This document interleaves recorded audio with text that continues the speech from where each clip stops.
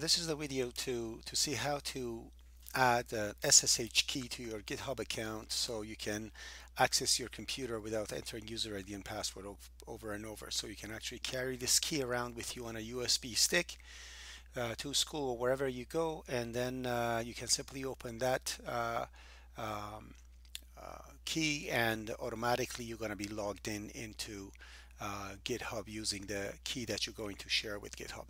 I assume that if you're watching this video, you have installed Git and you have installed Tortoise Git on your computer. So this is how it goes. First, you log into GitHub. Now I'm logged into my student GitHub account, and what you need to do after logging in, on right top hand side, open the menu and click on settings and click on SSH and GPG keys. This is where you're going to add your new SSH key. Now you have to first build your SSH key on your local computer and then upload it to GitHub. How do we do that? Because you have Tortoise Git, you're going to have puttygen over here, so you simply click on start and type puttygen, and that's a key generator, so click on it, then click on generate, and when you do that, move your mouse inside the key area over here and just move it, and that random movement of mouse will generate a random key for you. So click on generate and keep moving the mouse over here, keep moving the mouse until the whole area is filled in. There we go.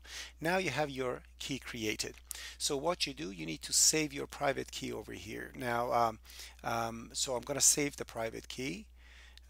Make sure you want the it asks you to have a passphrase. What it means is that if you actually add a passphrase that is, let me just click yes, that are these two, it means the key only is not, the key just by itself is not enough to log into GitHub. If you add the pass key over here, when you are actually accessing GitHub, it's going to ask for the password too. So you're adding additional security. It's your choice if you want to do it or not. So I chose on this thing not to do it. Now in here, you can actually put this key wherever you want. Like if I'm in OOP244, I'm going to put it in an OOP244 folder. Now I'm going to say over here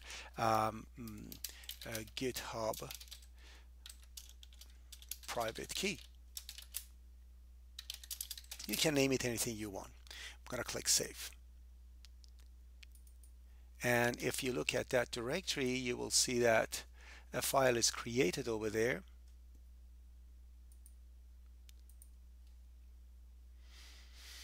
In OOP244, and it's GitHub private key PPK, as you see that. That's the key that you can share with GitHub, so GitHub can make sure that you are the person who's actually accessing the GitHub repository. Then you're not going to need any user ID and password.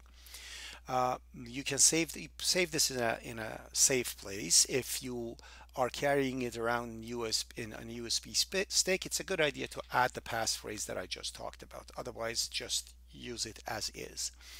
Now that I have the key, and make sure you don't close this. I forgot to mention, make sure you do not close this before closing. Just highlight, bring the mouse up here and highlight the whole key and right click and go copy. That copies the key, so the content, the random series of characters that you see is actually your key. So you copy this, you come to the SSH keys that you have, you on GitHub web page, click on new SSH key, give it a name. So I'm going to say my demo key, and click over here in key and just paste it in there and click add SSH key. Doing that, it will have the SSH key saved on GitHub. Now, for example, I want to download say a help repository that I created over here to communicate with my teacher. So I'll go to my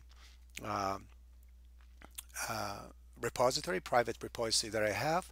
I'm going to click on clone or download, and I'm going to use clone with SSH, so not not clone with HTTPS, but clone with SSH. I'm going to copy that. Now I'm going to go to the repository that I want to go to the directory that I want to create the repository in. So I'm going to come, say, over here in my documents and right click over here and click on git clone. But before I actually continue with this, I'm going to check load putty key. Then browse to the key that I just created, select that key and click open. Now, if you are carrying your key with your memory stick and you're at school, just put your memory stick inside the computer and click on load putty key and browse and find your key over there. So I'll click OK. Now, if I click OK, it's going to talk to GitHub, pass this key to GitHub. GitHub is going to match the two keys and know that I am actually the person I claim to be.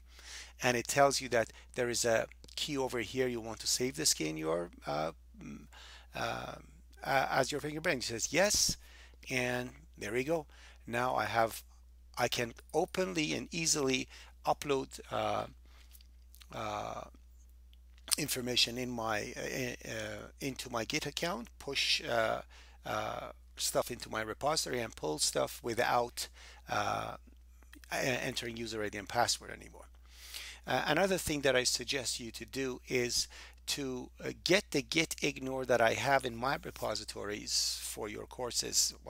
Any repository that you pulled, you will see there's a git ignore. Copy that one and paste it over here. This git ignore helps you not to have files that are unnecessary in your GitHub account. That is very helpful. Anyways, I hope this helps and you can actually have your repositories on GitHub and discuss your problems and code problems with me so I can fix it for you easily. Have a beautiful day.